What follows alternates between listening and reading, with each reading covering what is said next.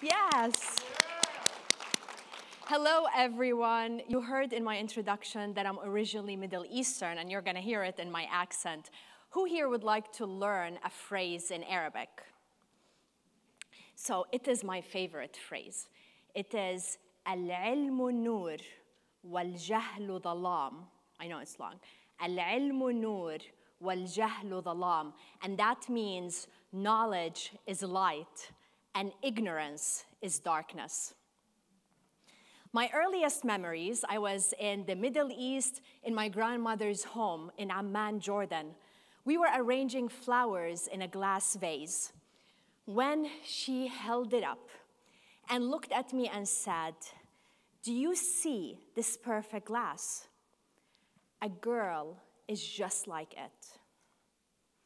If it gets cracked for any reason, you can never fix it or glue it back. It will always be seen as cracked." And then she said, "And who would want a cracked vase? That's the one we throw in the trash." I was 5 years old. I didn't understand what she was talking about. But to my grandmother, the pure perfect glass represented my honor and my reputation. And any crack would represent any mistake that I would do that would affect how I am being perceived in the community. This story has been passed down for generations, and it became an overwhelming obstacle in my life. And I learned more and more of these stories, but I also learned about the limitations of the culture by observing the women in my family. They were silenced. My life was pre-planned on my behalf, and it was simple to grow up with an unblemished reputation and then enroll at a university as a way to buy time until I get married. Getting married early was so much more important than completing a degree or aspiring for a successful career. I got engaged when I was 19 to the most eligible bachelor in our community. And my parents were thrilled. Because of my unblemished reputation, his mom thought that I would be a great match for their family and arranged the initial introduction. I was open to this because this is what I was raised to believe is my purpose in life, but I only had one condition, and that I wanted to complete my education. I wanted to finish my bachelor's degree and be the first formally educated woman in our family. So both families agreed, we got married, and we moved to San Diego, California to follow his career aspirations. I thought that with this marriage and the move to the US, I could finally be allowed to discover my identity and be respected for who I am, so far away from the culture. To my shock, this vase was FedExed overnight from Jordan to San Diego. The expectations were so much more strict, and the limitations were just unbearable. Living in the US was just a matter of geography. At that time, I felt like his property, there to serve him and his family, completely controlled by them. Even simple things I wasn't allowed to do. I wasn't allowed to talk to my mom more than 15 minutes a week. I wasn't allowed to leave our home without permission. I wasn't allowed to have friends. So even with my disappointment, I continued to live the life that was expected of me. But then years later, I found that I was struggling. I was feeling empty, unhappy, and lost. And I started to question my own identity and purpose in life, but I could not come with any satisfying answer. In addition to my internal struggles, I was also facing a culture shock. I was new in the US. I was observing my new community of Americans. You acted very differently than what I was accustomed to. You seemed free. You seemed confident. You didn't seem to have any fears related to cracking your glass vase. All I wanted was to be just like you. I knew that something needed to change. I could no longer continue to live with these limitations, But at the same time, I was horrified because if I decided to take action and leave that marriage, that would be perceived as if I cracked my vase. And I was warned by my family that any decision that I would take similar to that would not be tolerated, and it would result in a major situation for me where my safety would be at risk. One day, I woke up too depressed to even get out of bed. And all I could do was just stare at the wall. At that time, I was not even 25, and I felt that my life was over. There was nothing left to live for. As sad as that day was, it was also so powerful because it taught me that I have a choice. I can either continue to live with these limitations and live to satisfying everyone around me, or live for me. I chose me. I packed and I left.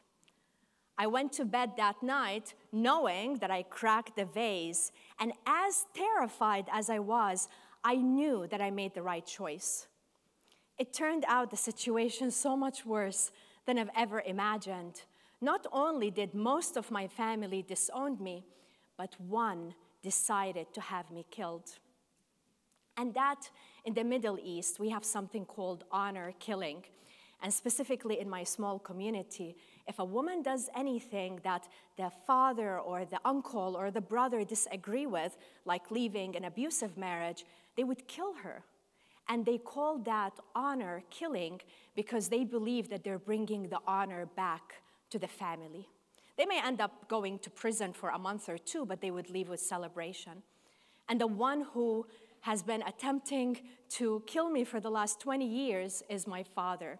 The only reason I'm alive is because I'm here in the US and he's in Jordan. He's constantly threatening, but he doesn't speak English and he wouldn't be able to navigate.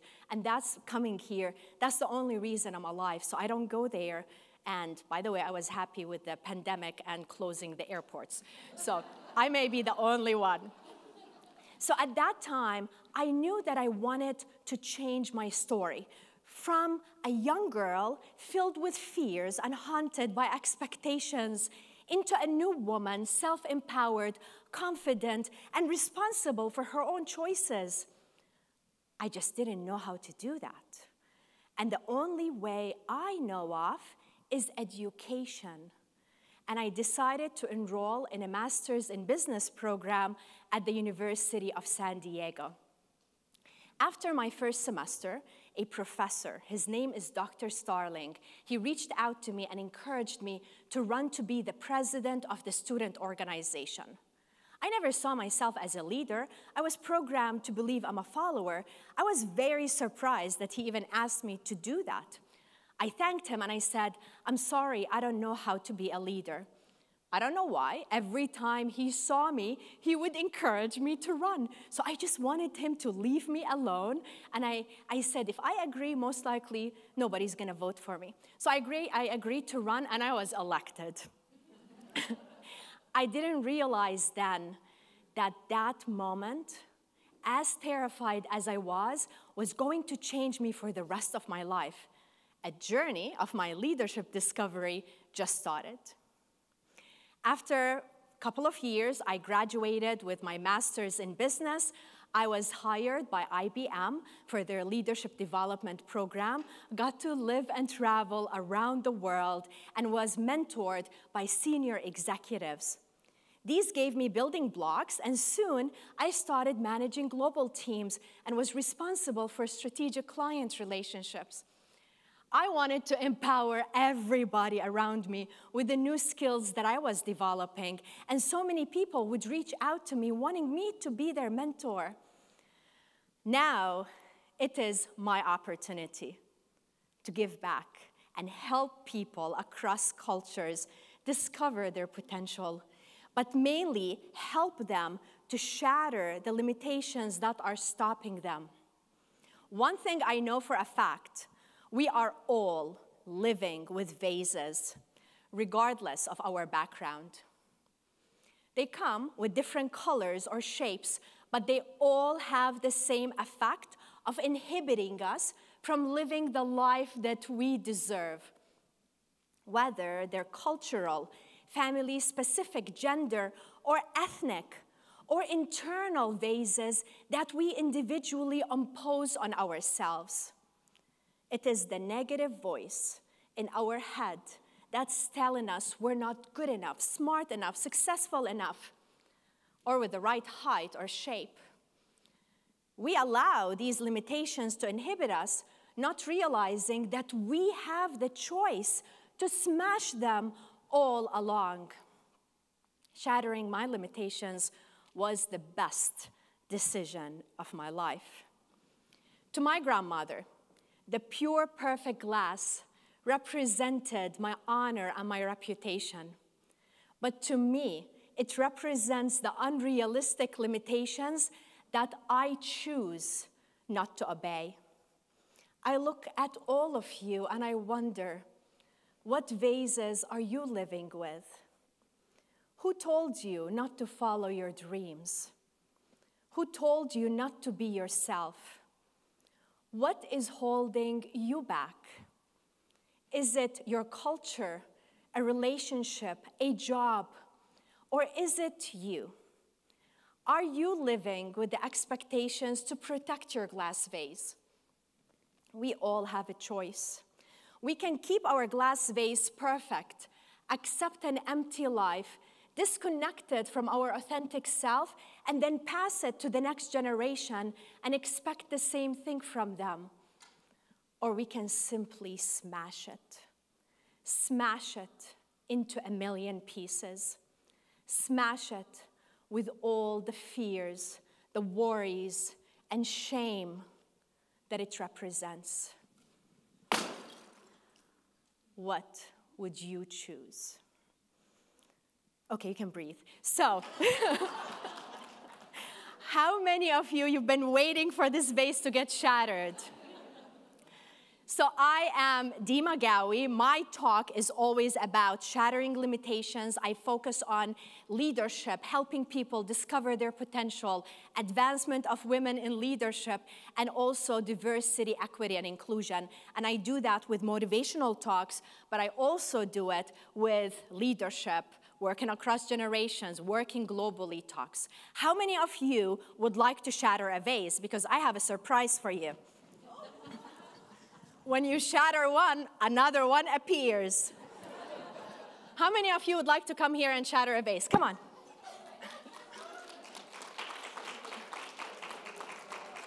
So here's what we're going to do. We're all, too late now. We only have one. You should have done that earlier. I want you all to stand up, and we're going to count down 3, 2, 1, and then shatter it. Do you know what would you like to shatter? Internal limitations, internal vases that you're just ready to let go of? Yes. Okay, so now I want you to, let's practice. 3, 2, 1. Shatter it! Okay, that's why we practice. So here we go. So don't throw it until they say shatter it. No, well, 3, 2, 1.